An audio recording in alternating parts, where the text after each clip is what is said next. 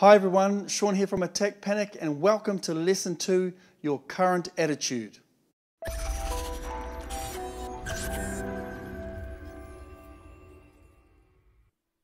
So let's recap on your current attitude towards your anxiety and panic and what you are doing in order to protect yourself. You may find you are practicing one of these actions or only a few. It makes no difference to the fact that you have an anxiety condition or how fast you will heal yourself. Staying constantly on guard, monitoring and measuring your anxious sensations. Preoccupied with what if or other worrying thoughts about a potential distressing situation, anticipatory anxiety. Replaying memories of past situations in which you panicked or had difficulty. Using safety crutches such as cell phones, a support person or a bottle of medication on hand to help you cope through a situation.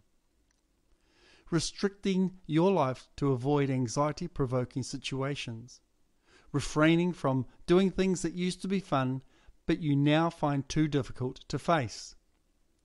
Using coping strategies to cope with your anxiety or panic.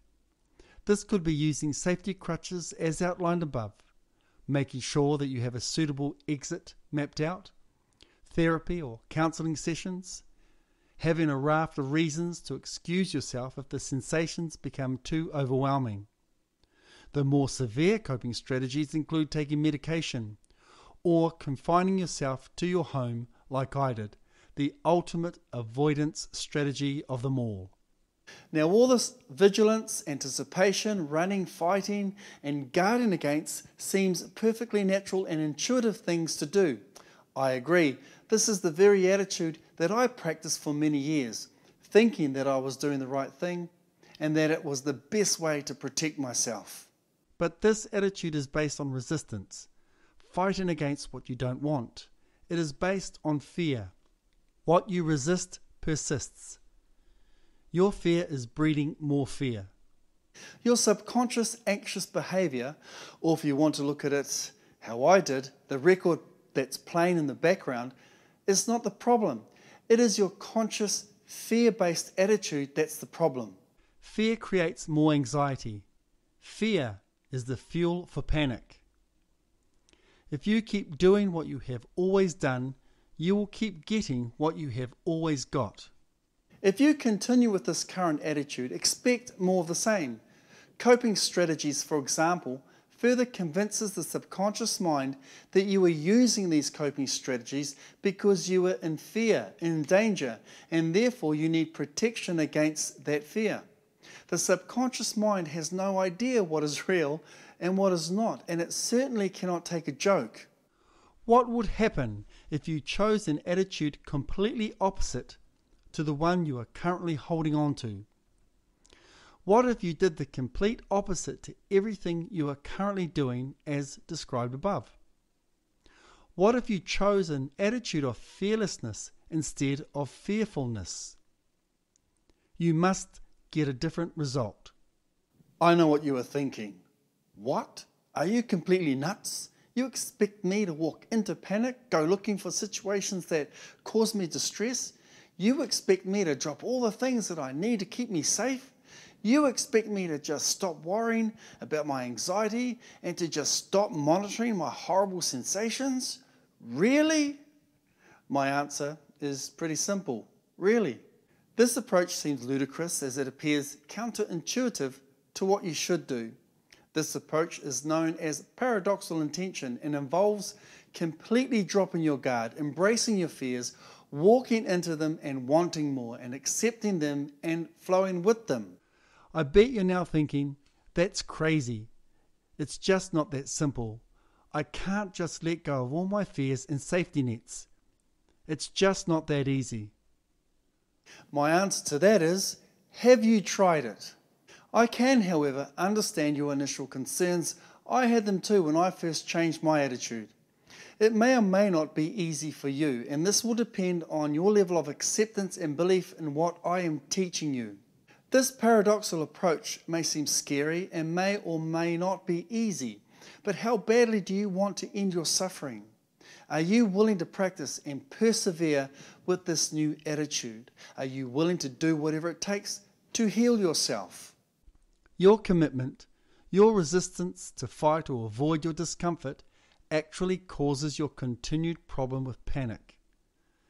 The single most important way to win over panic attacks is to change your attitude towards the panic. You focus in on the horrible sensations.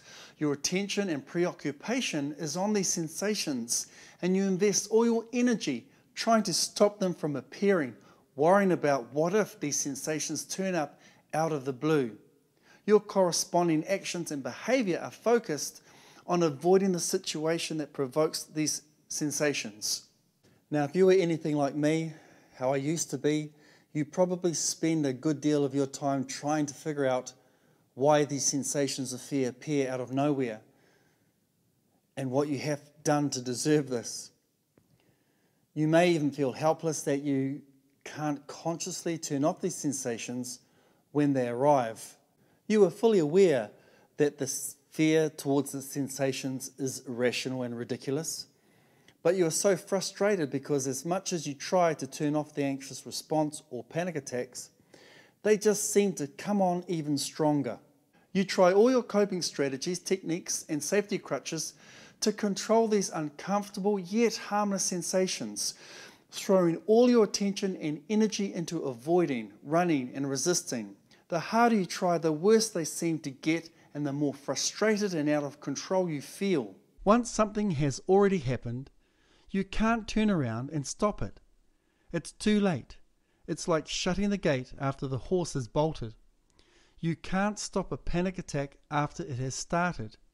You can't stop the initial anxious sensations arising as a result of a pattern of habitual behavior after they have arrived. But that doesn't stop you from trying to stop the horrible sensations, does it?